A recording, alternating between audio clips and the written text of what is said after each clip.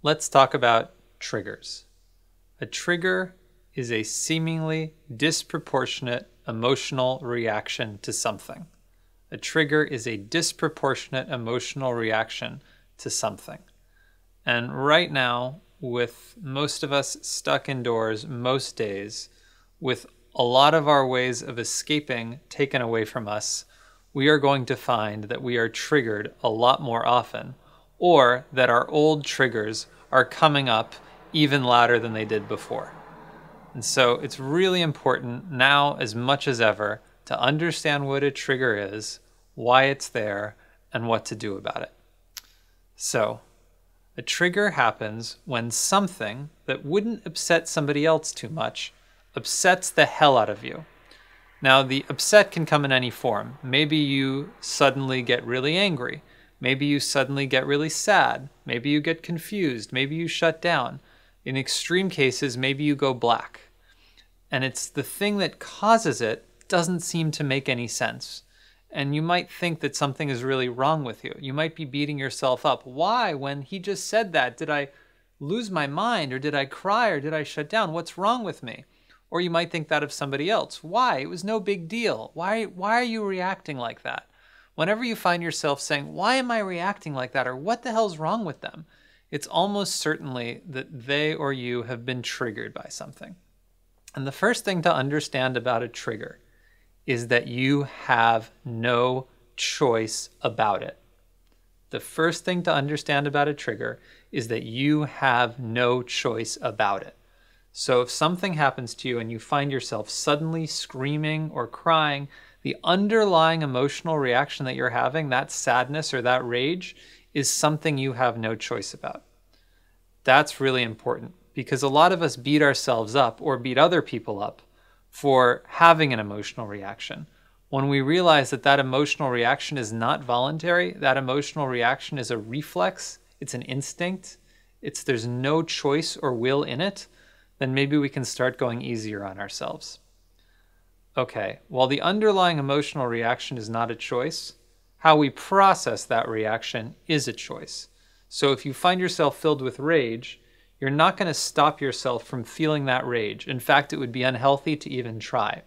But there is a difference between acknowledging the feeling of the rage, I'm so angry right now, and punching someone. That's very different.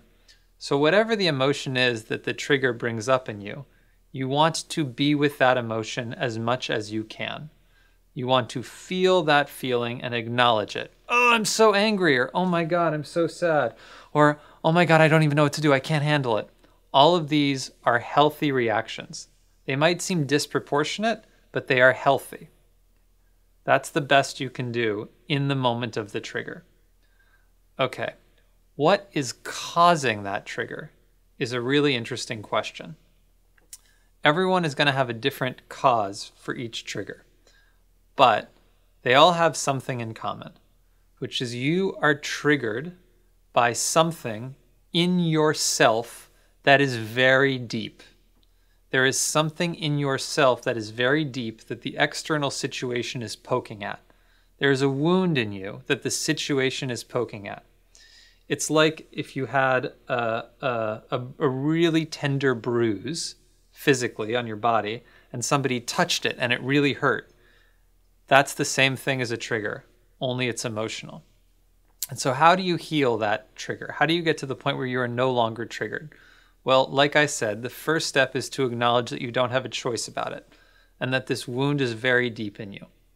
Acknowledge that you don't have a choice about it and the wound is very deep in you, and you've already made a lot of progress.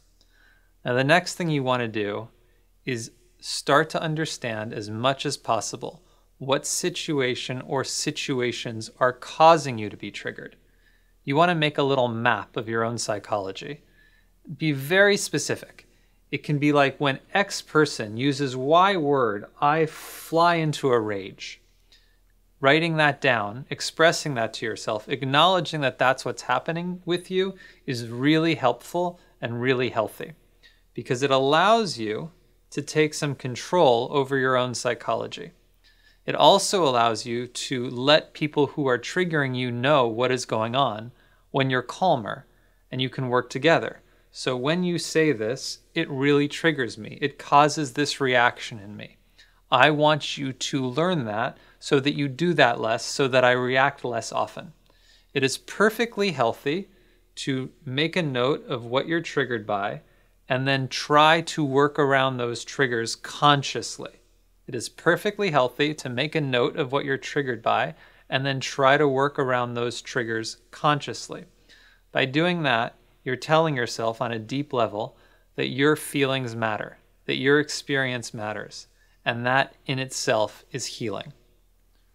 Now, in the end, all the charting of the trigger and the acknowledgement of the trigger is not necessarily or is unlikely to be enough to actually heal it.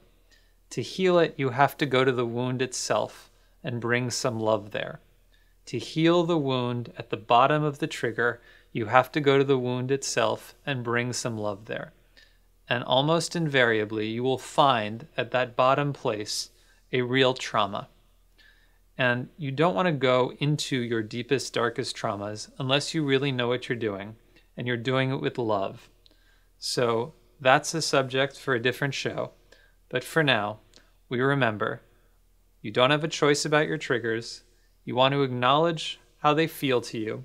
You want to figure out what's causing them, and you want to bring gentleness and compassion to the depth of the pain from which they come.